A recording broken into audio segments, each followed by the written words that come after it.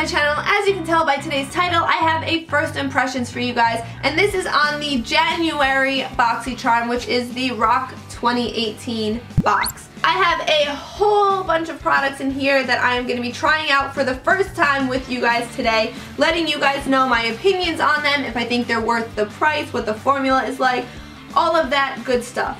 So if you guys would like to see what I think about this month's Boxycharm and these products, then just keep on watching. I'm going to start out this look with my eyebrows using the IT Cosmetics Brow Power Universal Eyebrow Pencil, and this claims that it is a universal transforming shade that adjusts to all hair colors based on pressure. We'll see how that goes. I got this in the shade Universal Taupe. It comes with a flat oval side as well as a little spoolie on the other side. It glides on pretty easily, but I'm just using the sharp edge here to really draw these straight lines, and I like how it's going on. Okay, my other eyebrow is on now, and honestly, that sharp edge died down pretty quickly on this pencil, so it was a little bit harder to get a straight edge on the top and bottom of my brow, especially going out on that wing. Wasn't very precise. This retails for $24, so personally, I would not buy this again. I would much prefer for this price to go for the Precisely My Brow Pencil from Benefit or the Brow Wiz from Anastasia Beverly Hills. Moving on to my eyeshadow next, we did receive a full eyeshadow palette in this month's Boxycharm, and this is the Crown Pro Glam Metals. This retails for $25, and it says that these highly pigmented, ultra blendable shadows make smoky eye looks a breeze. This is the palette. They are all shimmery shades with the exception of the black matte down here. They're all kind of more intense dark colors, and to me they all have a kind of muddy brown undertone to them, which I'm not really too much of a fan of when it comes to shimmers, but we can definitely, as it says, create a nice dark intense look with these. Also, because we are using the lipstick that we got in this box, which is a nice deep berry shade, I'm going to try to coordinate with that. I'm going to use my Anastasia Beverly Hills Modern Renaissance palette to pull this all together. It has a lot of those berry shades in it, so I think that this will be good to kind of pull it all together. So what I'm seeing right now is that these do blend out pretty nicely. It takes a while to build it up, but the good news is that it is buildable and there is a nice color payoff. They're not crazy metallic, which is nice. It's kind of more like a satin with a hint of shimmer. You really do have to dip in quite a bit though to get color out of this. I'm going to take a little bit of the Wicked now and put that on the outer V of my eye to deepen the look up. Again, I'm seeing kind of the same thing as I did with Wild Thing.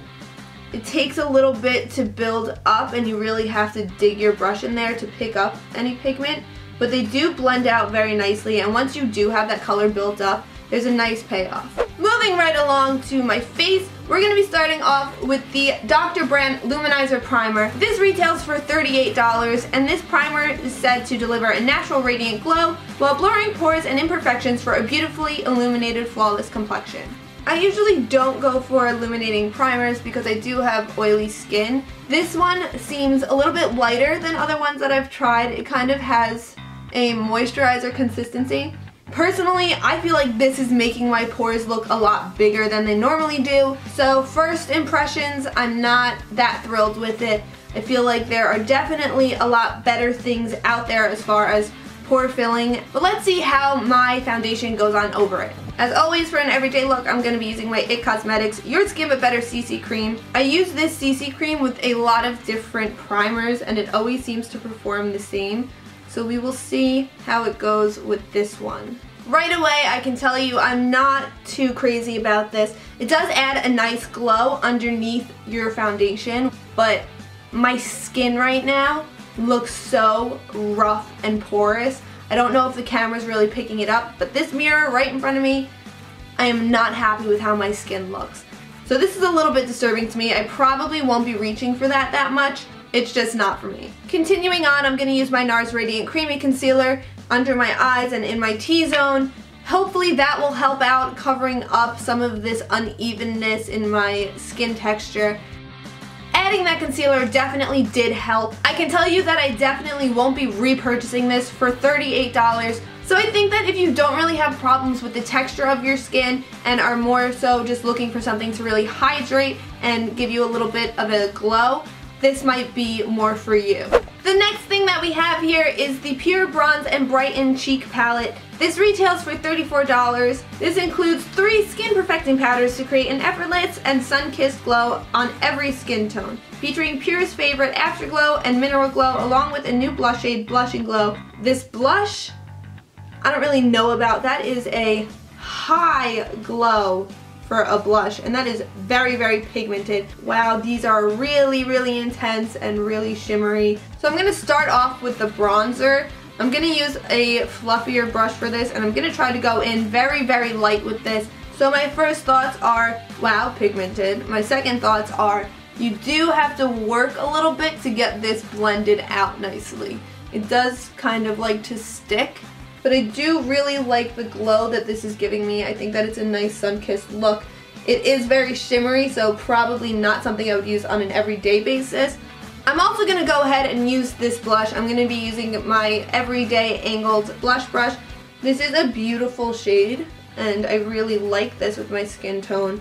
But all together, I think this is starting to be a little bit too much, especially the shimmery blush, the shimmery bronzer, the shimmery eyeshadow. I'm gonna go into the highlight now and see how intense that is. This does have a little bit more of a glittery finish to it as opposed to a shine like the Becca Shimmering Skin Perfector. Again, like I said with the blush, it's all a little intense together, but I think that separately, this will be really nice. Just for me, I don't think that I would be taking this along as my only trio for bronzer, highlighter, and blush. It's definitely a little bit much altogether, but I think that I'm gonna be reaching for these things separately, especially if I have a more matte look going on. I just finished off my eyes with some mascara. Now I'm gonna move on to my lips. In my box, I received the Girlactic Matte Lip Paint, and this is in the shade Demure. The info card here says, one of the original liquid lipstick formulas that is still true to its word. It's lightweight, long-wearing, non-cracking, and won't settle. For a better application, do not apply a lip balm or lip primer before application. Right away, it is scented. It kind of smells like hot chocolate. It's also very lightweight, a little bit more liquidy than other liquid lipsticks. I did the entire application with one dip. It is really, really lightweight, and I don't really feel it on my lips, which I really appreciate in a liquid lipstick. Overall, for $23, I really like this liquid lipstick. It feels really nice on the lips. It's not balling up. It covered that inside waterline really, really well. This is definitely something that I would purchase again. And that is all I have for you guys today. I hope you guys enjoyed that first impressions on my January 2018 Boxycharm. Don't forget to give this video a big thumbs up to let me know that you guys like content like this, and hit that big red subscribe button right down below if you haven't done so already to be notified when I post new videos every Wednesday. Full details of this look will be linked down below in the description box, so make sure to check that out if you want to know what I have on my face. And until next time, bye guys!